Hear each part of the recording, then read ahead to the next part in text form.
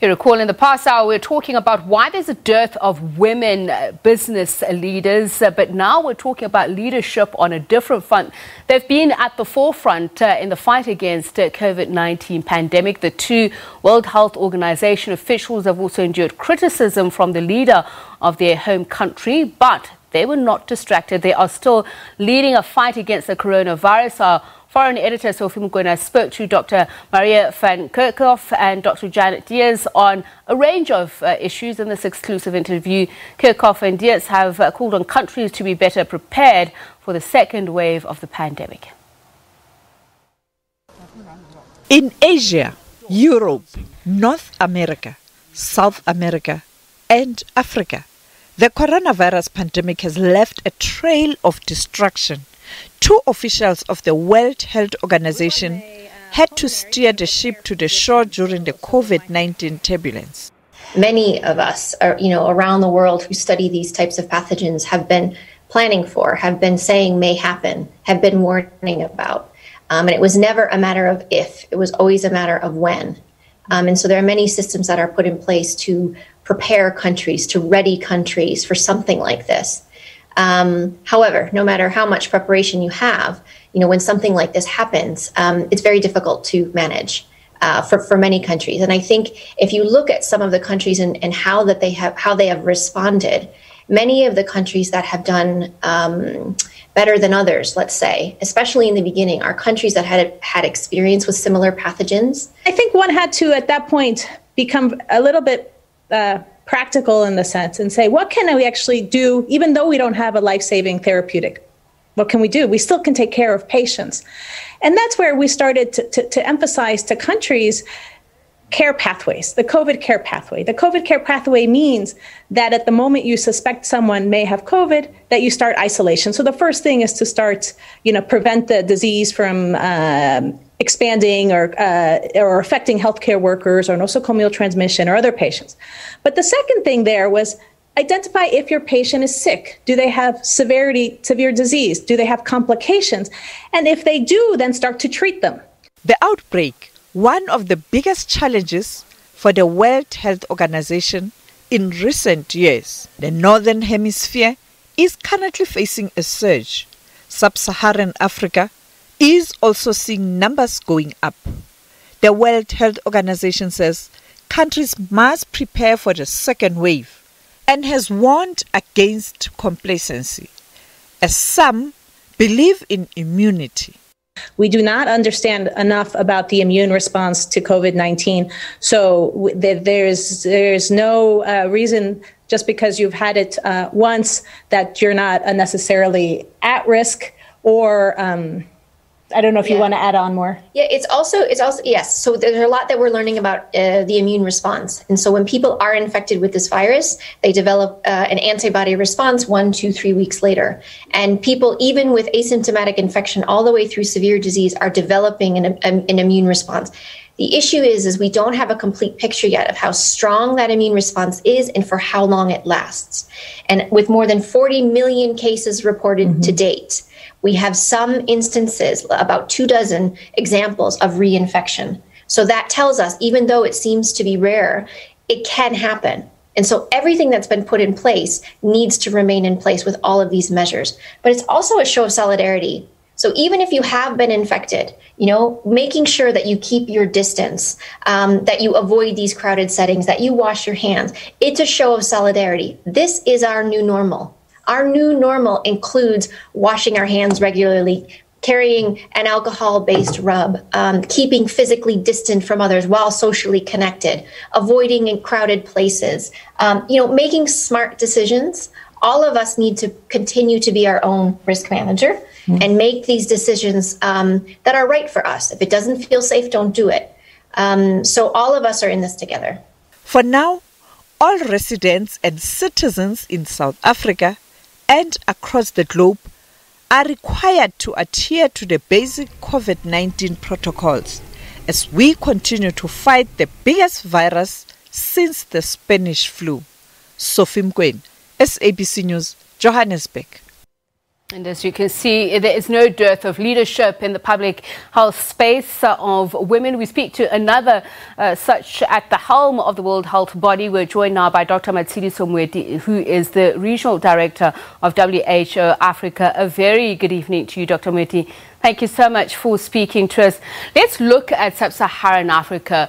Is it doing better in terms of COVID-19 in comparison to other regions of the world? You've just heard my colleague Sophie Mokoena there speaking about a rise now in figures. Yes, thank you very much for having invited me, Tepiso, and good evening to your viewers. Indeed, in comparison to most other regions, Africa appears to be doing relatively well with regard to the COVID-19 pandemic. So our region, meaning Sub-Saharan Africa plus Algeria, and in fact, even if we add in the rest of the North African countries, the region has about 14% of the world's population, but accounts for only 3.1% of cumulative COVID-19 cases at a global level and 2.6% of deaths. So only the Western Pacific region has fewer cases. In addition to that, we've experienced a downward trend. In July, there were about 15,000 cases, new cases per day. Now, for the past month, we've seen about 4,000 cases per day. But we have to say that in the last couple of weeks, this decline has slowed down, has stalled, and we're observing more of a plateau. In fact, we see that we have about 14 countries where there is a slight increase, so 20% increase compared to last 4 weeks in the daily cases, but we still have 23 others where the downward trend is continuing. So I think the most important thing to note is that the situation is stalling. We'd like it to continue to go down, and the work needs to continue to help it to go down. If we look at deaths, we've had a case fatality, so number of deaths by case of 2.3%. That's among the lowest in the world. So 28 compared to the whole population per million, compared to 620 or so in the Americas, almost 300 in Europe. So Africa has indeed seemed to do relatively well. It's not the scenario we're expecting, but we are at a point now when countries are opening up the economies, so those public health interventions, the personal actions that we all have to take are absolutely important. Dr. Moeti, the issue of the reliability of data when it comes to the continent has been raised a number of times, what with a lagging when reporting national figures, but also testing, inability to test, lack of testing, not enough testing. What's your view on that? Yeah. There's no doubt that we've had a significant challenge, I think worse than many other regions, but similarly to some, in having sufficient testing supplies, especially the global market just became too distorted. It became difficult to get these supplies. So there is undoubtedly some underestimation of the actual numbers. But in fact, several features make us think that we don't have a devastating, undetected pandemic going on in Africa with thousands of people dying.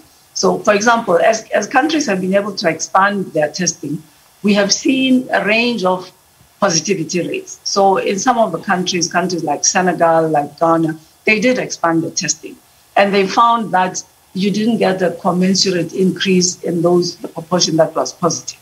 So we think as well that some of the surveys that have been carried out in some of the countries, including in groups like healthcare workers, have shown that there is indeed some underestimation, but not a huge degree of underestimation.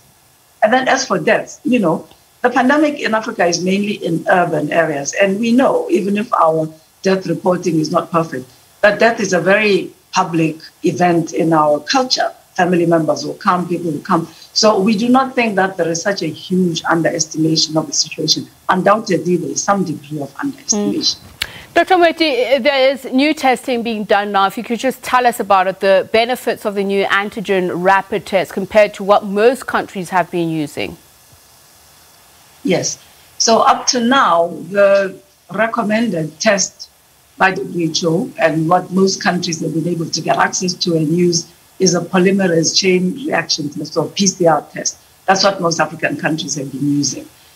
The main plus of this test, of course, is that it's the most accurate. But we're very, very encouraged by now WHO having given an emergency use licensing of a couple of rapid tests, because these tests are, first of all, simpler to use, so you don't need laboratory capacity of the type you need for a PCR.